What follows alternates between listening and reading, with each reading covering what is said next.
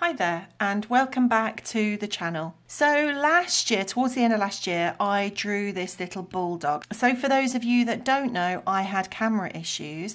My camera wasn't keeping focus throughout the recording, and when I came to actually edit the video, I realised that quite a bit of the video was out of focus. So I changed my camera, changed it again since, but I changed my camera at the time and I started to draw him again. So I came across him the other day, found him in the drawer, realised he wasn't finished and that I hadn't actually uploaded all the videos. So I'm on a mission to get him finished as quickly as possible, to get all the parts of the tutorial loaded up as quickly as possible for you. So you can either finish him if you've been waiting patiently for all the parts to come out, or if you're new here and you've only just found him, you'll have all the parts to follow through from start to finish. So just as a recap, this is the 300 GSM Fabriano Artistico hot press watercolour paper. I have the line drawing over on my website and the link to that in the description. Okay, so let's not waste any more time and let's get started.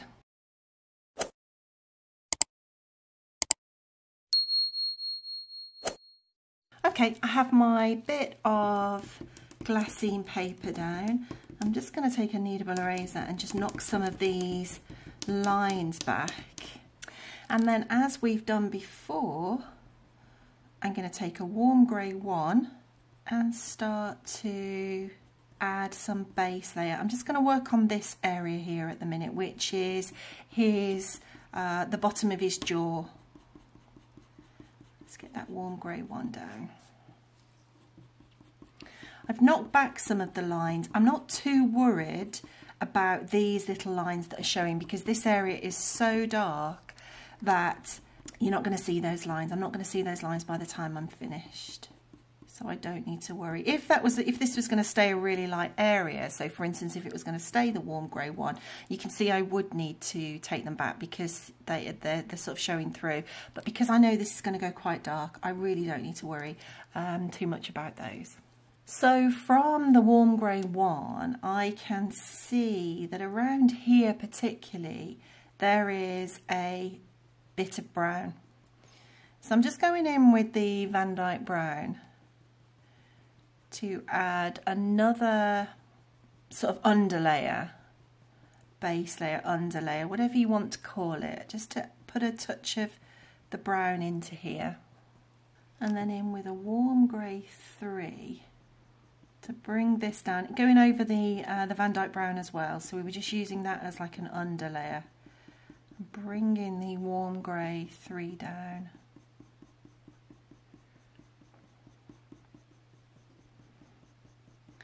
I'm being mindful of the direction of the little jaw, even though these are underlayers.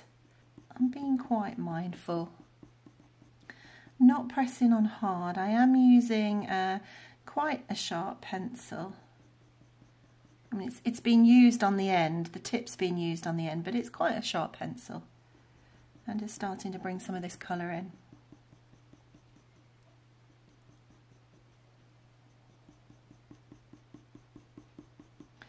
In this middle bit here where we've got the lighter areas, I don't want to completely cover up that warm grey one. I want some of that warm grey one to show through.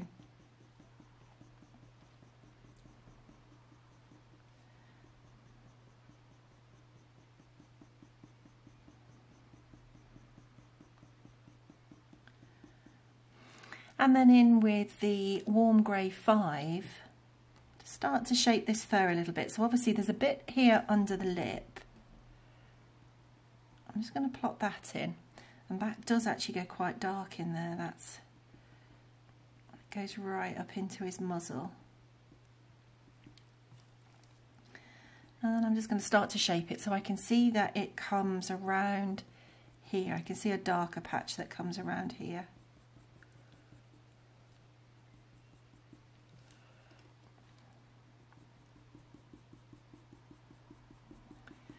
And under his muzzle here,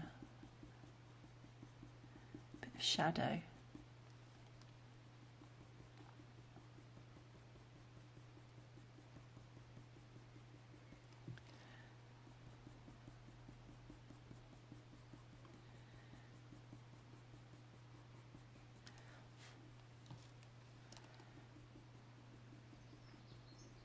I'm going to go into this area here with a little bit of cold grey. I'm just going to use little circular motions. That's his lip. And that has a blue tint to it, so I'm just going to put a little bit of the cold grey in there. And then with a cold grey 6, I'm just going to add a little bit of detail into that lip.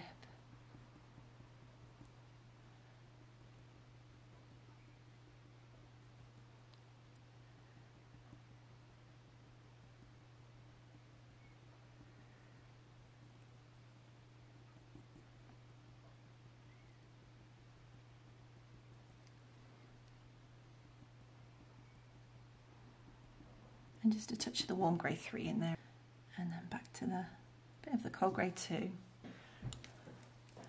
I'm going to come along here at the same time actually and just work on all of this under jaw, because thinking about it, once I've got my pencils out in my hand, it'll be easier to just work on the different areas that are all pretty much the same colour. So if I put some base layer into this whole jaw under here, I can work on all of that in one go. It's just a base layer, so I mean I could use the circular motions if I wanted to put the base layer down. I could use little directional strokes. It doesn't really matter, it's just the base layer. But then I am going to go in with that warm grey 3 and start to bring that down.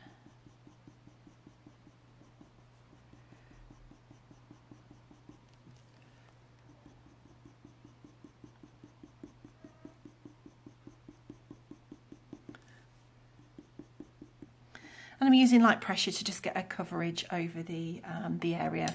Back in with the cold grey 6 again, and now that I've put in the whole of the jaw underneath, all of the base layer, I can start to plot in some of these shadow areas and these little creases in his face, in his jaw.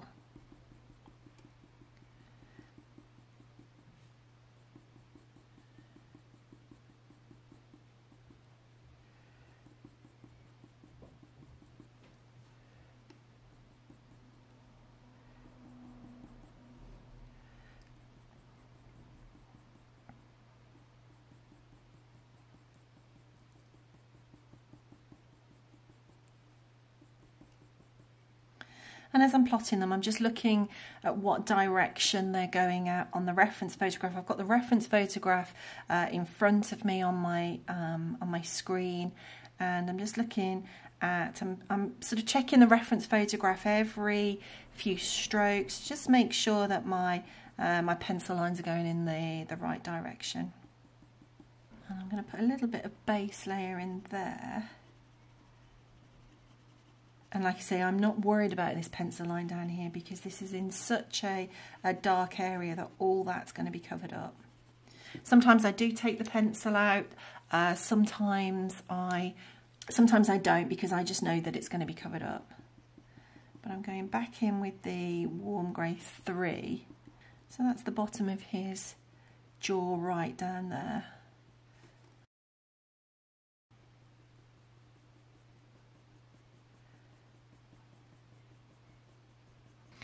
Okay, so we've sort of plotted the sections in, so let's go back in with the warm grey 5 and start to bring some of this fur detail down. So I can see this little bit at the top is really quite sort of fine, tiny little hairs as it comes off his lip, and then the hairs get a little bit longer as we come over that jaw. So let's keep this quite small up here. I'm not pressing on hard, I just keep going over the area to get the intensity of the colour that I want.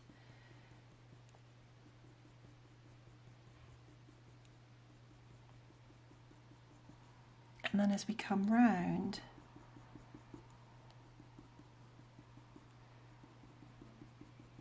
I can let those strokes get a little bit larger.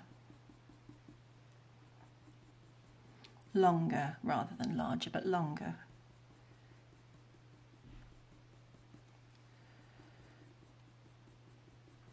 We've still got that brown area under there that's just tinting the grey that's going on top of it.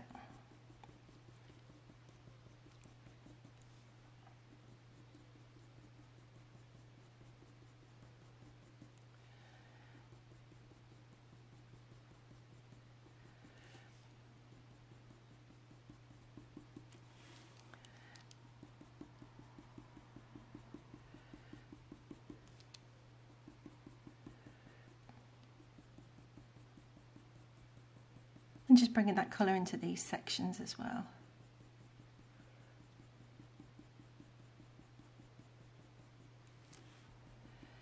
And the hair's just coming off at a slight angle in these sections. So let's just put the direction of the hairs going that way. I want to take a buff titanium from the Luminance range and start to blend this area. Blend these colours together.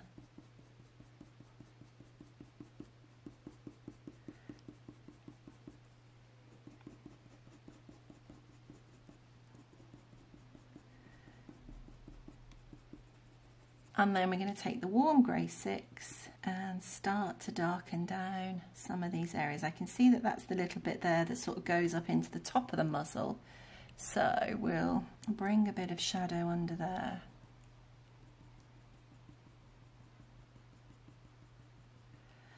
Under his muzzle.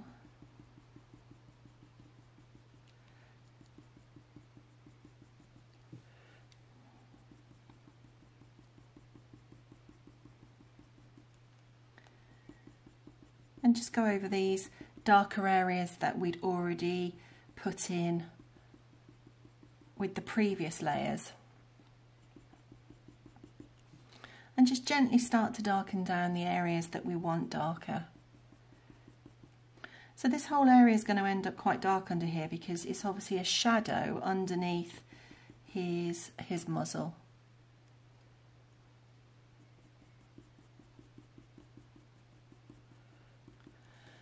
Actually quite dark in there as well, so let's bring the pencil down there as it blends into that lighter area, and we also blend it into this muzzle at the bottom and this lip. Let's bring that round. So I'm just going to add a bit of definition back into that lip. I don't want to lose that lip. And then this dark area starts to come around here, and obviously on this side of that little jaw. So I'm just looking, whilst I've got this pencil in my hand, this warm grey, I'm looking around the area to see where there are the darker patches, the patches that sort of match the colour that I've got in my hand at the minute. And keeping a slightly lighter area in the middle because he's got these white little hairs in the middle.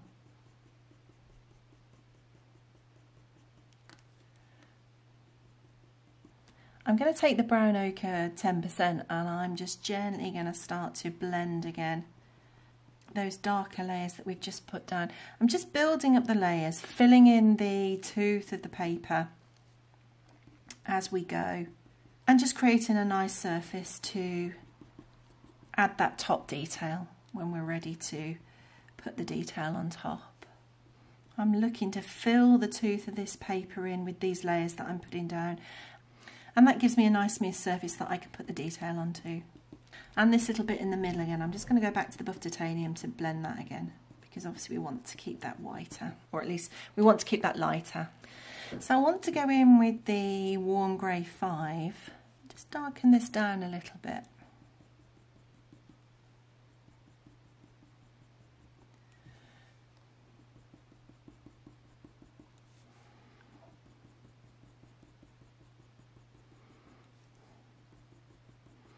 Keeping these little fur strokes in the direction that I can see they're going in the photograph. So these are sort of coming out this way a little bit, and on this side they're going out that way a little bit, as it sort of comes around his chin. And this will obviously blend into his neck down here, which we'll go on to, but I just thought it'd be useful to sort of get this bit finished, and then we can move down onto his neck and get his jaw finished.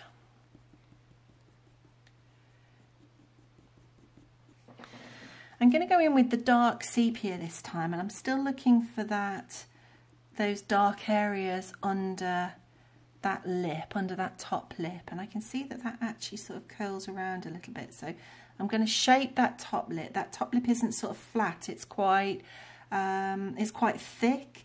So adding this little curve on the bottom of this lip will show the thickness. It'll put the thickness of it in.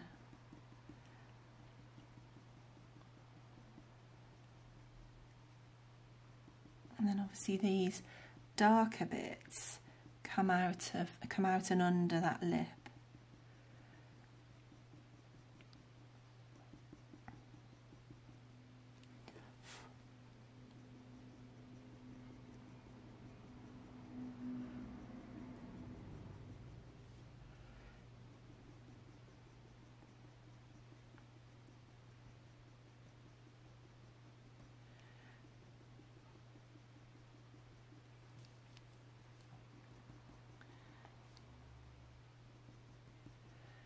And again on this side, so we've got that little thickness of lip showing there, so I'm just moving to a little circular motion there to just give me a little sort of diffused line, a diffused edge.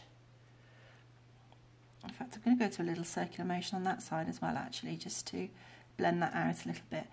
But you can see hopefully that by creating that sort of curved line on the bottom, it starts to add the thickness to his lip.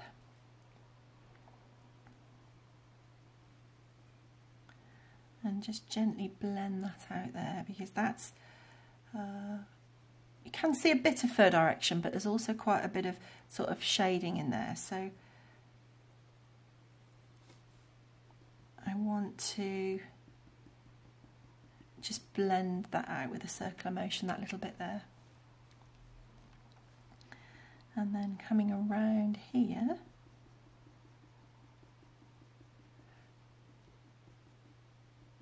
and we're getting up towards the top layers now. So now I'm starting to think about, I mean, I've been thinking about the detail all the way through, but there are some sort of areas where you knew that perhaps you could use the circular motions, or you were just sort of putting the darker layers in. But I am thinking about the top layers now. I'm thinking about the detail. So I'm looking at what the fur is going to look like on the top layers, because that's what we're going to see on the final portrait. So I'm sort of looking for the direction, if I can see the direction on the portrait. Obviously, if I can't see direction on the portrait, then I wouldn't necessarily try to put it in.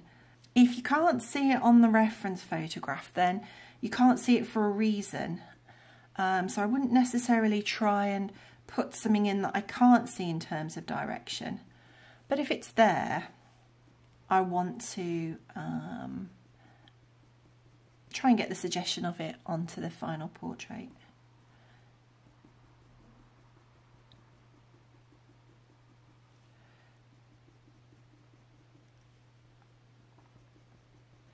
And I'm keeping my lines quite far apart in here, because obviously there's quite a lot of light coming through here, but then it does go a little bit darker around here.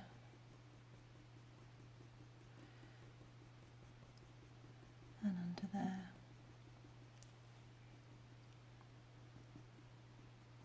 And then I want to take the warm grey 2 and gently blend out the strokes that we've put down there.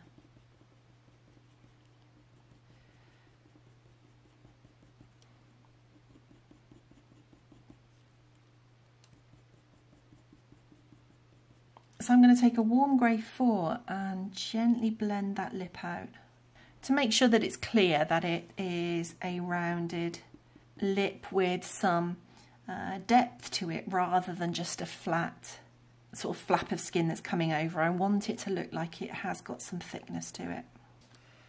And just blend that lip up into that crease where those two parts of the muzzle join. It's quite a dark line up there, so we do want to keep that nice and dark. Just using a warm grey 4 to just bring this together a little bit on the bottom and darken that down a little bit. I'm only going over those lighter areas. I'm not going over the darker areas, only because it wouldn't matter, putting the light one over the darker area wouldn't really do anything.